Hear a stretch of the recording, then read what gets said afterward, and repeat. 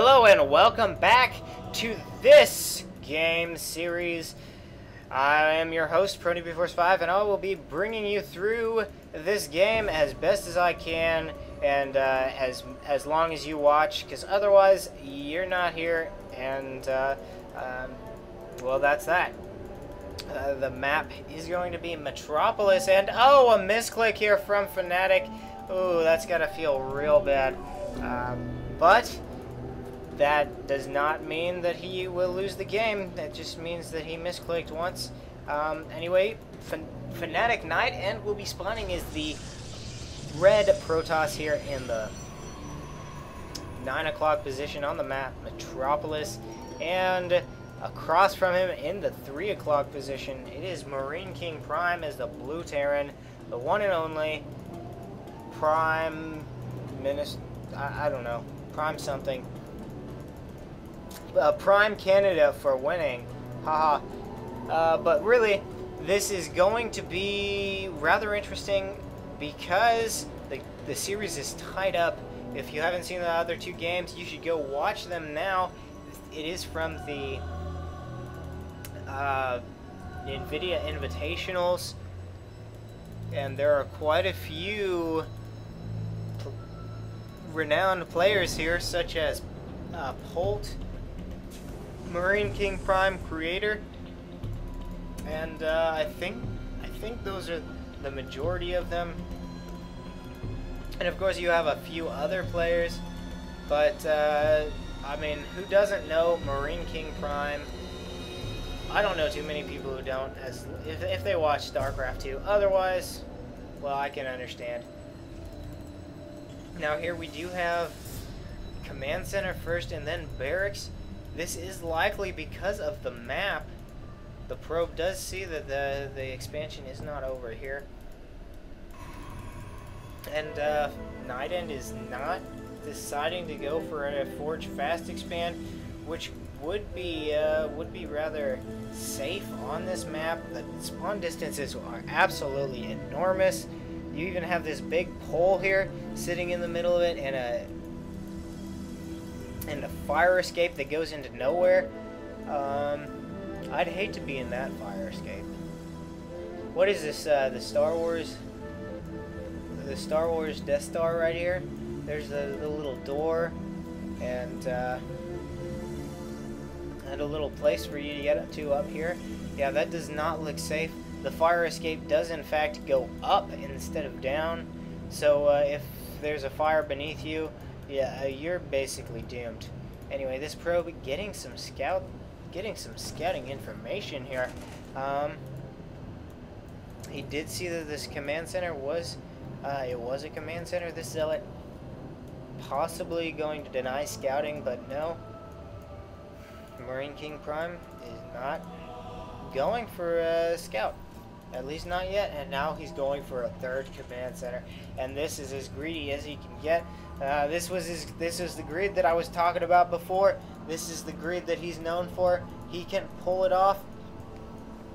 He does have two barracks, but how is his gas? No, he isn't going for gas yet, but he only has 2 barracks. He might even go even more greedy and just go quadra gas. But that is to be determined. The Nexus is down for NightEnd. What can he do? What can he do is the question. He's moving out with a Stalker and a Zealot, possibly to get some harass done, but there is a bunker standing here and 5 Marines. And if anybody knows the Marine credo, it's Semper Fi. Yeah, Semper Fidelis. There's no way out of that one. He might even bring these Marines out to save the SCV. No, the SCV is safe. Now Marine King is deciding, what is he deciding to go for? He is getting gas. He's going double gas, and this is greedy. Actually, no, he's going for quadra gas. I apologize, I missed this. I missed it. Well, this is exactly what Marine King Prime is known for. He's known for this greed. He's going 2 tech labs and a reactor, possibly to go for a stim pack concussive shell timing. If he gets any marauders out. Is that the case? No, he's even more greedy. He's going double engineering bay. Marine King knows his limits, and going this third base here is going to do huge things. The Stalker is in a good position. Dark Shrine for NightEnd. NightEnd says pause the game. So here we have an interesting move from NightEnd. He's going for the Dark Shrine, which means only one thing: Dark Templar. And this is going to be his ace in the hole, hopefully, if he has an ace. Otherwise, he will not have an ace, and it will in fact backfire on him, and he will be leagues behind. There are the Dark Templars. They're moving forward, and our unsuspecting Marine King does not have detection.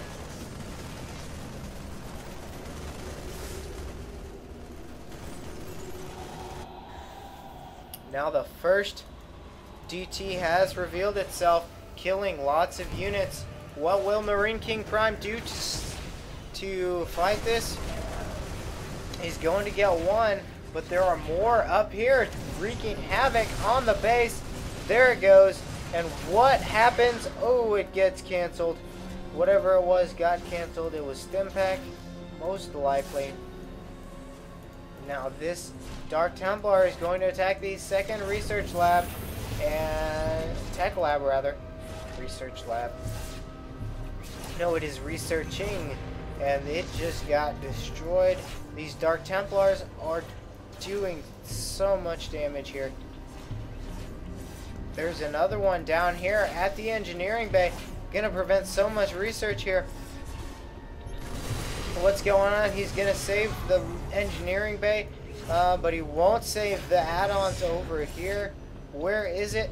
He has 4 more energy to go. Where are these Dark Templars? He is moving the factory around. What is he gonna do with the factory? He's gonna spot for any sort of proxy pylons, but they are not anywhere nearby. Here's another Dark Templar, and now all these forces moving around, all of this canceled, and everything is in a lot of trouble here. Is he going to save this tech lab? Doesn't look like it. It's with 26 HP. Can he heal it? Can he save it? Yes, he can. Just barely. Can he save this engineering bay is the question. Not much is going on here. All these Dark Templars have bought Fnatic time and energy. He has expanded here, but he is floating quite a few resources. He needs to get out some Zealot Stalkers, whatever he needs. And now there is one more Dark Templar. This missile turret is not paying for itself here. And now the tech lab is going to drop again. He does have enough energy for a scan. Kills it again, and now the Warp Prism needs to get out of there. At the workers lost, it is 16 for NightEnd and 0 for Marine King. What can Marine King Prime do here? This is actually exactly what NightEnd needed. He did punish his opponent. He did punish Marine King for going so greedy. But now he is going for a 2-2 attack. And this is looking devastating here. Level 1 attack is on the way for NightEnd and even a Colossus. Now Marine King needs to deal with this Warp Prism as soon as possible. The medevacs are out, and now the Warp Prism is here. The missile turrets are dropping. Okay, well, just one missile turret. But that is that's really all he needs for this base. Even building a huge supply depot wall all the way around it. NightEnd is once again supply blocked. He's not even building any pylons. He needs to build pylons. It is characteristic of NightEnd, I guess, to get supply blocked. Oh, wait, no. My apologies. No, it was Marine King that was supply blocked, but not for long. Okay, my apologies. That little red deal is kind of in the way. I need to move it somewhere else. And NightEnd is in a lot of trouble here. Once again, he does have 3 Colossus, so if he has good positioning here, then he should be fine. Great positioning here on the Colossus. Yes, killed quite a few Marines, roasted and toasted, and now all of these forces have died. But one of the Colossus drops instantly. The second one drops also. Even the third one could die. Yes, they die so fast at 2-2 units, and now Marine King is going to retreat. That is a huge loss for NightEnd, because now he has to produce those 3 units again, and with one robotics facility, it takes a while to reproduce that. Now up here, the 4th command center for Marine King is under attack here, and Marine King decides he's going to keep building. He's like Bob the Builder. He can fix it. It looked like he attacked his own command center there for a second. And now the command center is almost finished, but it's in the red. 3-3 attack is nearly completed. Or it has just started, rather. And now there are a lot of Marauders in this composition. Great against Stalkers, actually, even better against Stalkers. He does have concussive shells, and this is going to mean could mean lights out easily for this force. NightEnd does get a decent surround here. The command center is still alive for now, and a huge warp-in of Stalkers on the high ground, but they're just getting eaten through by these Marauders, and a small flank here on the fort on this side. Ooh, that Stalker didn't get the memo that the Blink party was elsewhere. Attention, service bay is closed for repairs due to recent meteor showers. I'm not sure they were meteor showers, but that they were explosions from medevacs and Stalkers and stuff like that. Now Marine King is even bringing in this death ball composition, a ghost, or quite a few ghosts actually, 3. Ghosts are important against, honestly, I think ghosts are the most underused unit in Protoss or in TVP, because they're only regularly used when High Templar are around. Now NightEnd getting his own 4th base here. This base from Marine King is being constructed, and he did build it in an orbital command. Even more greedy is that he did not get the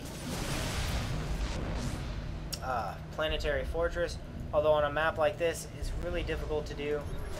Marine King getting a couple of EMP snipes there, but no, instead he's gonna isolate the 2 forces from each other, and now Fnatic is in a lot of trouble again. This force is huge, gonna destroy some of the production capabilities of NightEnd, and this force is looking massive. He's maxed out.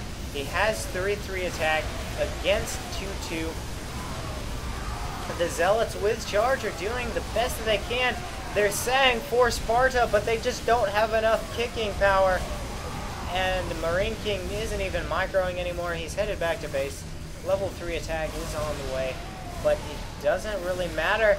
He might force NightEnd to GG here, and that's what happens. And now Marine King is up 2 in the series, or he's up 1. It is at 2-0 or 2-1 in the favor of Marine King. we'll see what happens next time. I will see you guys then. This is ProNewbieForce 5.